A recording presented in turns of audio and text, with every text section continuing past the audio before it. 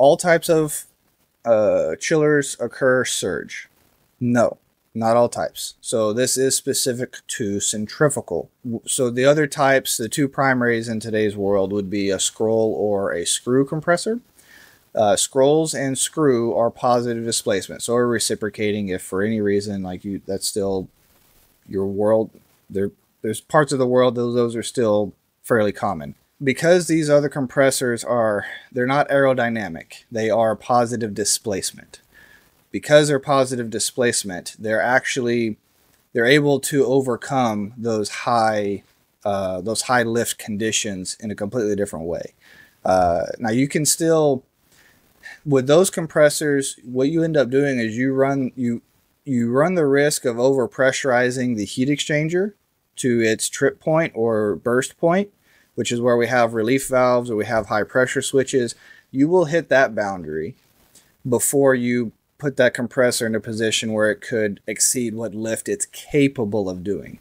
So just to kind of paint a picture there as to a positive displacement, the limitation there is not how much lift the compressor can have, but the heat exchanger's capacity or pressure ratings are lower than the compressor's lift ability. But with an aerodynamic design, that is not true.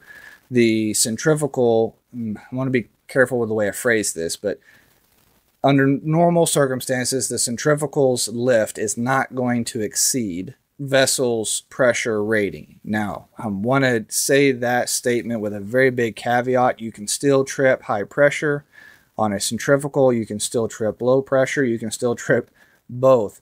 Those things are still true, and those pressure ratings are there to protect the vessels from a dangerous, well, the low pressure is there to keep us from freezing things, but the high pressure is there to protect the vessel from overpressurizing and tearing anything else up. Yeah, I'm trying to say that within the best context I can without being misleading in the way I'm phrasing it. Centrifugals, because they're aerodynamic, that's what we have to deal with surging.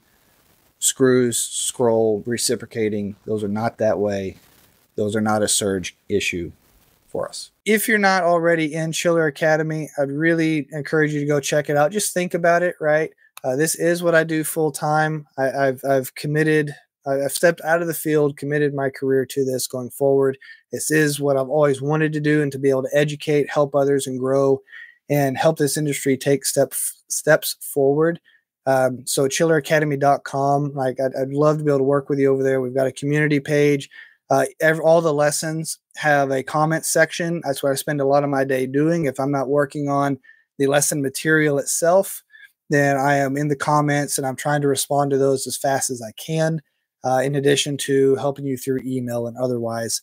So love to be able to work with you. For all of those that are in the Academy, y'all are doing some great work out there.